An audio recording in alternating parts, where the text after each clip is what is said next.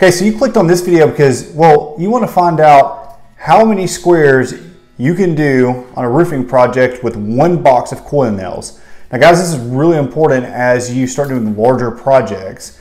Now, this video, it's all about speed and me giving you a quick answer and not dragging this out for 10 minutes. So I'm going to give you the quick math on it.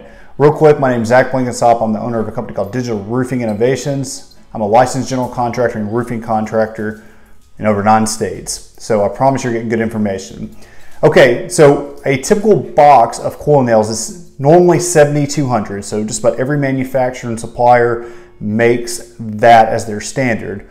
Now the simple math is typically if you're putting 4 nails per shingle, you're going to use about 320 nails per square. Now if you're doing 6, you're obviously going to multiply that by 1.5 and it'll be 480.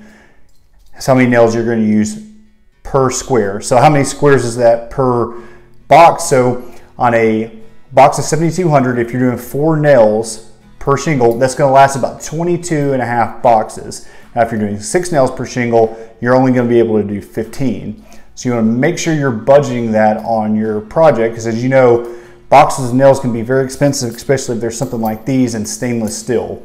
So on your coil nails, again, 4 nails per shingle, you're going to get 22.5 squares per box. And then on your 6 nail per shingle pattern, you're going to be able to only do about 15 squares per box. Guys, if this answers your question, please give us a thumbs up. It really helps out the channel. If you want to see more information from Digital Roofing Innovations, please give us a subscribe. And always at Digital Roofing Innovations, we believe in using a modern approach with traditional values. Have a great day.